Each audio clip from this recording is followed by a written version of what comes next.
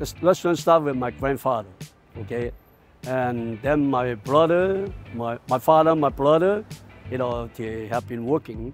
And now my children, my nephew, and my grandchildren, they all helping out right now. We're outside Tai Tung, which is, bills itself as Seattle's oldest Chinese restaurant.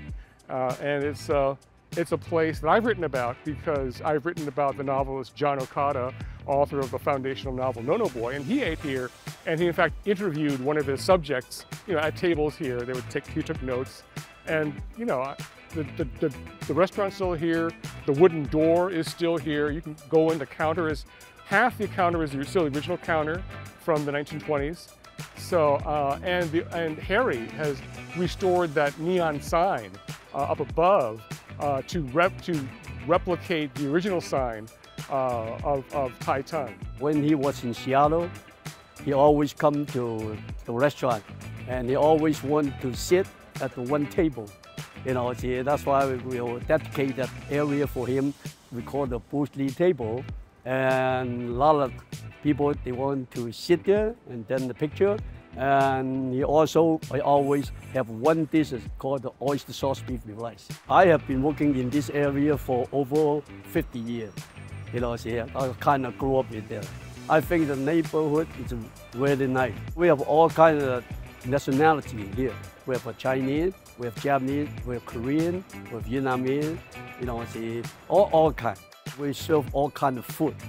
Like Chinese, Korean, Vietnamese, Korean, yeah. So if you go to downtown, you don't find like that, okay? So at the same time, the Chinatown, most people, they want to go to the city. Myself, I will find a Chinatown. Even though I want to go out of the country, I always want to look for the Chinatown. Well, the name of the restaurant is the Tai Tung restaurant. And we open every day from 11 to 8. Okay, well, welcome to come. Yeah, I will be here to welcome you all. You come here and there are no franchise hamburger chains.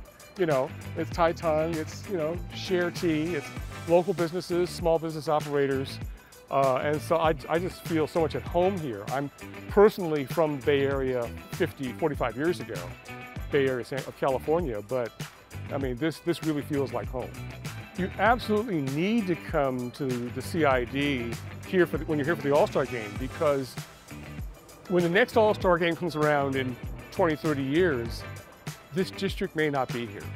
So this is your chance to really experience the Chinatown International District that, still feels, as I look around, just very much like it did around the World War II era.